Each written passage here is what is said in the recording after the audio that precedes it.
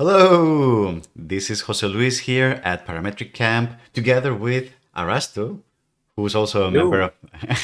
of who's also a member of the Parametric Camp community, and whom you may know from our previous video in this series, the one where we were talking about RemoSharp.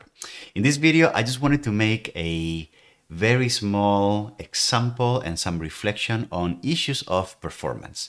Because if you're following this series, Advanced Development in Grasshopper, it's probably because you want to supersede what you can do out of the box with vanilla Grasshopper components, but also because you are reaching a level of complexity in your definitions and your Grasshopper work that is kind of outpacing what Grasshopper can keep up with.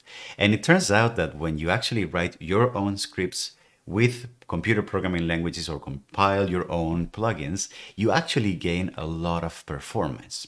So for example, let me show you two examples or three examples here. We have an example where we have a point and we want to create a very dense grid in 2 dimensions with those points. The way I have done this is, first of all, I've done it in vanilla Grasshopper. I've created a couple series, I've replicated the points, and I have copied them as an array. If I turn this on, you can see that I have created 250,000 points, which is already on the heavy side of things. And it took Grasshopper 600 milliseconds to compute this operation. All right. So ideally, what we want is to be able to achieve this performance with, achieve this operation with a higher performance, like taking longer, because this, we might be able to afford 600 milliseconds, but if we actually have many operations that are this heavy, or if we start now working with this 250,000 points in further operations down the road, it's going to be heavy and tedious very, very fast. So you can see that, for example, if I try to mimic the same operation, I'm going to turn the visualization off. If I try to mimic the same operation with a compile component, one that does everything in one go and is actually being compiled like the way we will do plugins in further videos down this series. If I enable this video, you can see that the same amount of points, actually a few more points, so more than 250,000, are actually being generated in a sixth of the time, in 100 milliseconds, which is great in terms of performance. It's actually a huge gain. But what about C# scripting?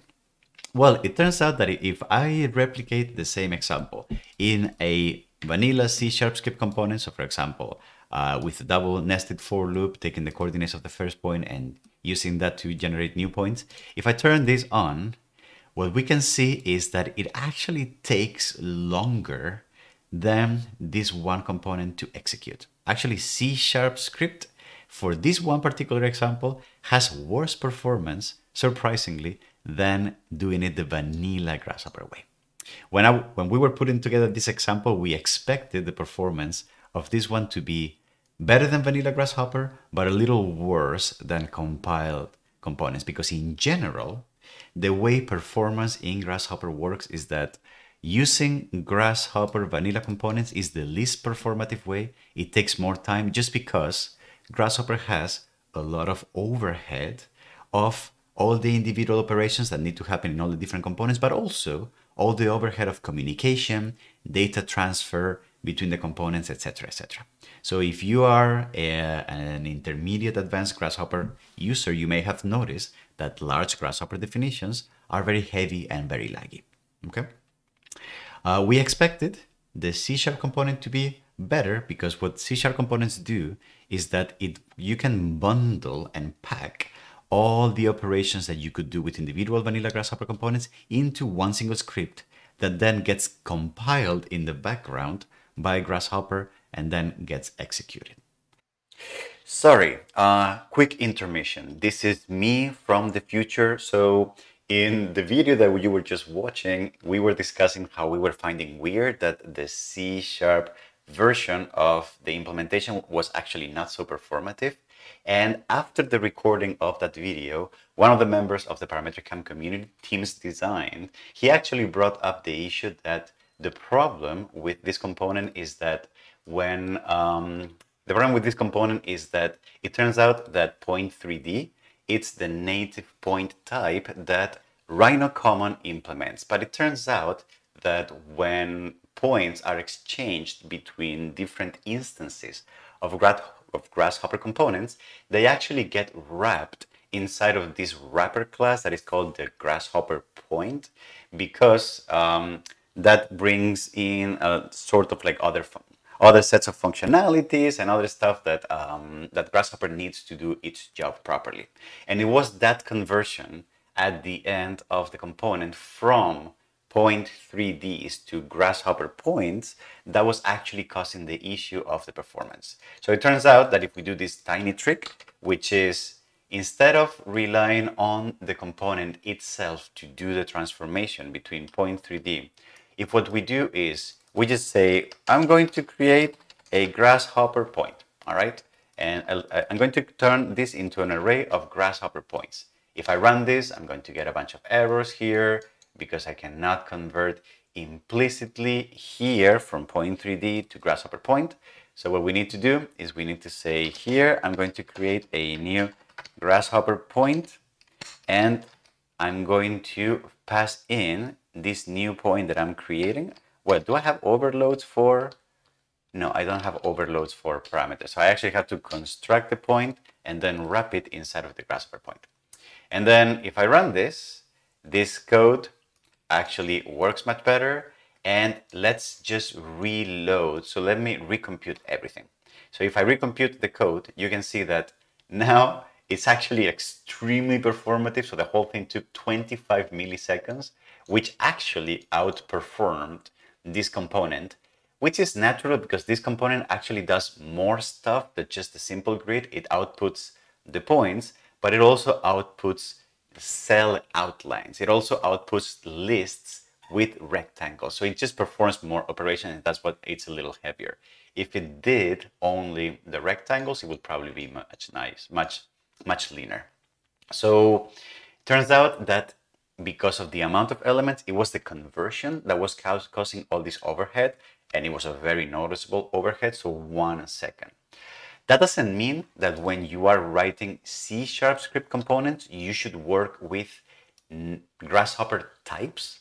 You should definitely not do that. You should definitely stick to point or to like Rhino common types for the geometry. It's only when you output that information that the Grasshopper component needs to do this conversion.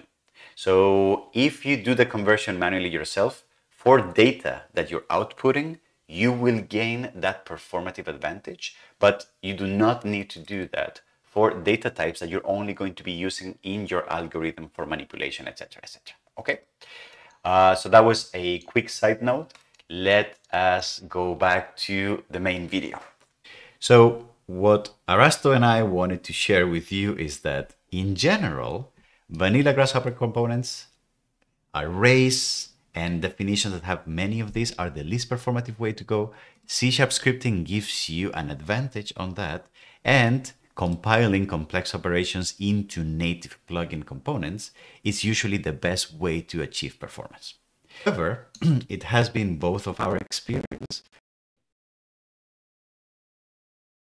etc., etc. And if we were to replicate the same amount of operations with a C# script component, very soon the compiled C# script component will overweight and will have much better performance than a complex Grasshopper definition. Is that correct, Arasto? What do you think about this? Yeah, that is completely correct. And well, to me, like in my experience, the reason that I prefer to use like C# components instead of like writing everything in vanilla Grasshopper is, well, first of all, of course, it has something to do with performance, but of course, writing things in C# is going to give you much more. You can do a lot more with writing C#.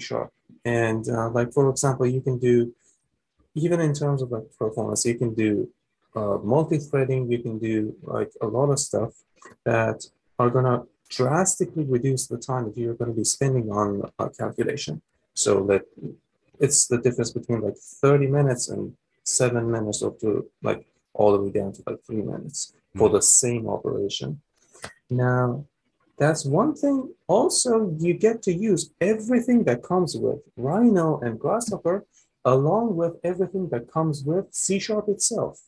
So that is a very cool thing to have inside the environment of Grasshopper. But the best of both worlds. Exactly. Beautiful. Well, maybe at some point we record an example where we actually show that level of improvement in performance. Also, as Arastu is mentioning, multi-threading is also something that is possible when you are in C# world and when you are in compilation world, but it's not so possible in vanilla Grasshopper, I believe. I'm actually not entirely sure about that, but multi-threading is always something that gives you an advantage because you're using all the CPUs concurrently at the same time. All right, something that Arasto likes a lot because he likes like real-time things working together, etc., as we have seen in previous videos.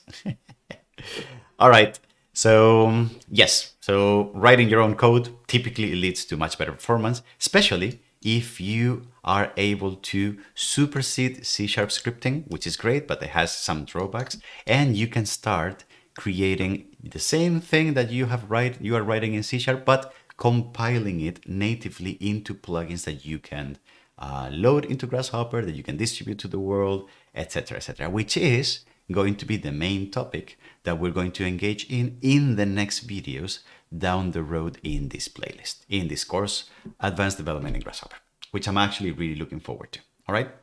So thank you very much, Arasto, for joining in this coffee talk about performance issues in Grasshopper, you know? Of course. And thank you very much for having me. And thanks to you, the viewer, who are watching this video for dealing with our sloppy coding and our poor examples to try to make a case about things that we can't really show, you know? But anyway, we can talk from experience if you trust us a little bit. Anyway, thank you very much. If you liked what you saw, maybe consider subscribing to the channel or liking this video. And I will see you in further videos in this series where we're actually going to start creating our own plugins from scratch. No C# scripting anymore. I mean, we're going to be using C# as a programming language, but not the scripting component. We're going to create our own native plugins like Arasto does in his free time. Thank you very much and see you on the next video. Bye-bye. Bye.